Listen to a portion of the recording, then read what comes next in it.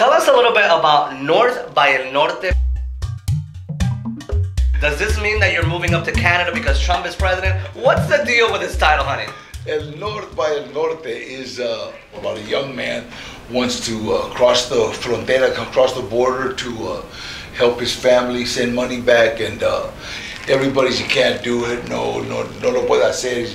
And me, Uncle John, I'm the only one that says, sí se puede, do it, You just put it very lightly though, because I have a feeling that, when you say sí se puede, there's some sort of like swashbuckling, some guns or some machetes here involved. Are you a violent man in this movie is what we want to know. At the end, I got to take care of some business, but... Know them, love them, understand them, teach and respect them, but most of all,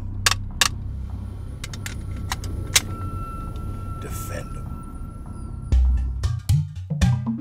Bando is a family man who is looking to better his life for him and his family, and he's pursuing the American dream. And like most people going north, end up in Tijuana, Mexico, where we meet Julian, who's the sort of representation of some of the corrupt Mexican government officials. He's a police officer who sort of prevents him from moving forward. And there's just a lot of walls, per se, for Bando, for him to try and get over. So he builds this flying contraption, and he's like gonna fly over the border, over the walls. Nice. So it doesn't matter how big you build them walls, someone like Bando's gonna figure out how to get over it.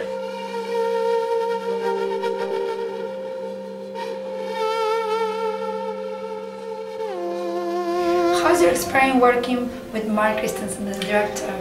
Mark is eccentric. He's very talented. I knew from the first film I saw prior to accepting this role that he had a great eye. He was definitely going to be very creative, and a lot of the shots in the film that I love are all I know from Mark's vision.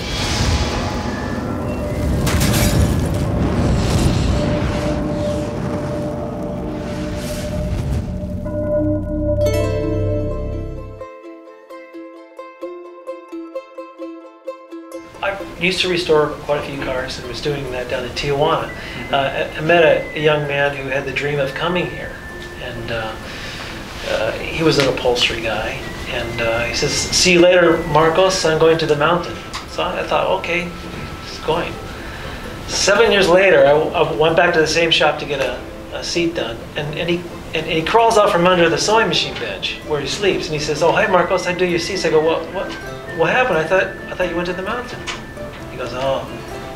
So I thought very inspirationally from this guy's dream that I would write this story about what the Mexicans are like in Tijuana trying to get a life here in America.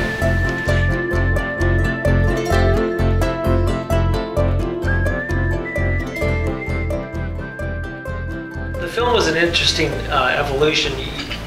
The writing process is different than the filming process, and you have this other character in mind the whole time you're writing. And we knew Danny was going to come on the set a week before shooting, so we had to really just look at what we were getting and apply it to the film. So rather than to tweak the character to what I had in mind, just this guy was just already giving a whole lot more than a developed character off the script, so I just went with that. What's wrong with Mexico, huh? There is no money here. I mean, they got plenty of it in America. I see you have that dream. It's like a long time ago, Cesar Chavez used to say, "Sí se puede," yes we can.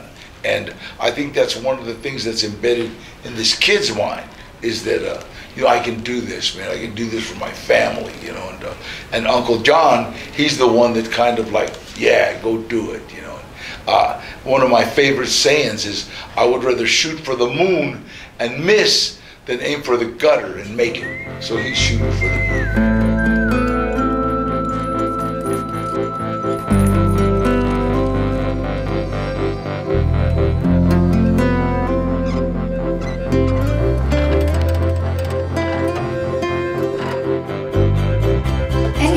part that you guys couldn't stop laughing when you guys shooting the movie?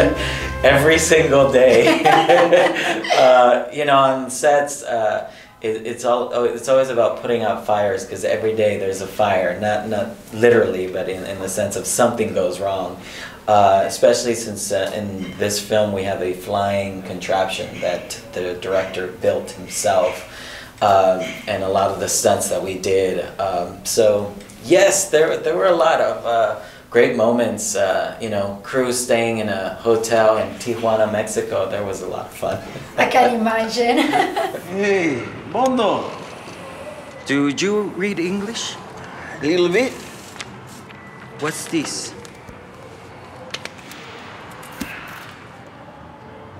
Oh, man. It's a kind of airplane. Yeah, to fly with. Yeah, you make one of those to fly. You're not planning on going to the border, are you? Do you think I can? It's impossible. You kill yourself. The flying stuff is all real. I think there's a couple of special effects shots, but you can't tell. And it was difficult to get the weather to be right. I think we had a 2-hour window. God gave us a 2-hour window to go up there and shoot. It was really stormy before, really stormy afterwards. That was the most difficult part of shooting, was gathering the filming of flying. It was going to be a $5 million insurance policy here to do it in the LA River. So we went down to Tijuana. They just gave us a universal filming permit. Do it. Which was, yeah, just do it, I guess. And it was awesome.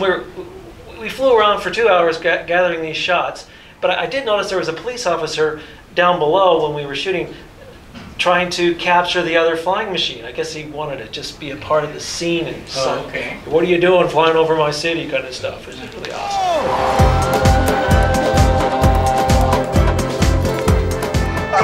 Yeah, Bondo!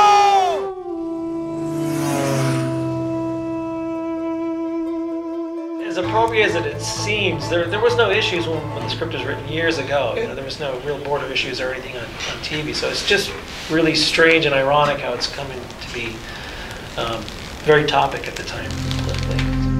Yeah, where the grass is greener.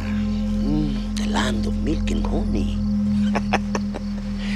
You know, I always wanted to build a wall to keep the Americans out. What are you guys planning for next year? Are you guys going to do another movie or? I'm waiting for him. I plan on working on something. Yeah, absolutely. So. And I plan on being there.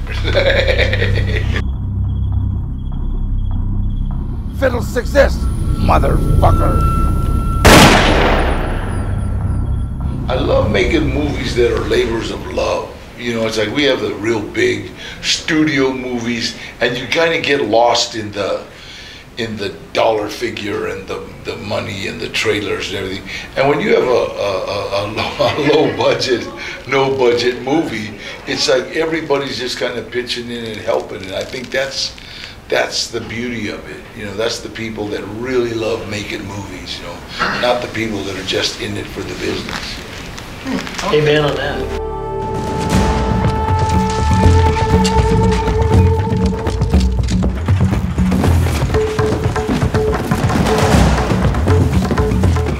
My ultimate favorite thing about the film is the soundtrack. I just love the soundtrack of this film. I play it all the time. I have it on my iPhone, and I just Mark Killian. Killian is really great, and I just love the soundtrack for this movie. So, thank you, Mark. They should just make Mexico into America. No, they should make America into Mexico. You have kids? You have a wife? Are you single? Are you ready to mingle? What's the deal with Daddy? I'm single. I have 3 kids, and my kids won't let me mingle. They won't let you mingle? Yeah. Are they very jealous with you? No, not jealous. They're just saying, you know, married 4 times is enough, Dad. Is that more than Elizabeth Taylor? I'm not sure. No, she got 6. She got 6. Okay, you're almost there. You're almost there, Daddy. This side Mexico, that side America. This side pretty girls, that side alimony. So any message you want to give it to the people? this movie is going to warm your heart. It's going to show you what familia is all about. And if she's not married, I'm going to get her phone number. Oops.